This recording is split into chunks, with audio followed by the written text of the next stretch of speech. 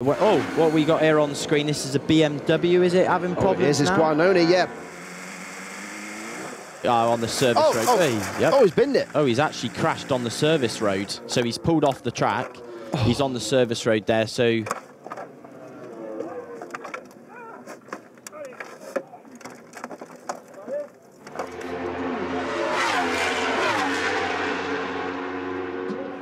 Guanoni, yeah, pushing the number 37. He had to do this at the Suzuka 8-hour as well. Not quite as bad as a push for him as it was there towards the 130R at Suzuka last time out, but he is pushing that.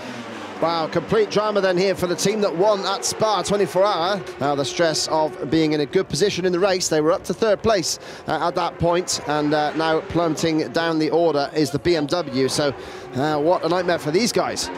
Température moteur quand je roulais. C'est pour ça que j'arrêtais les moteurs à 120. T'as acheté où? Dans les stands, toujours raccourci. Il y avait de la fibre arrière. J'ai glissé. Ok. Engine is overheating. The engine is overheating. Nou, staat het ready in de...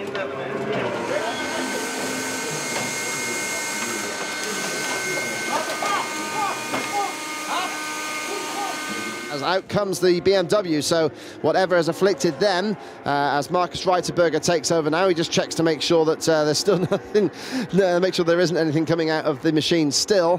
But yeah, so there we go. Now the Yamaha then is looking in a prime position. Are we seeing the BMW back in the pits again? Oh, we really are, yeah. We are. So they've gone out, and it was Reiterberger on the bike that was nervously looking around at the back wheel, wanted to get the cameraman out of the way. Lots of shaky heads, not a lot of action going on there. No, exactly that. It's it looks like they're obviously looking through the data of the bike.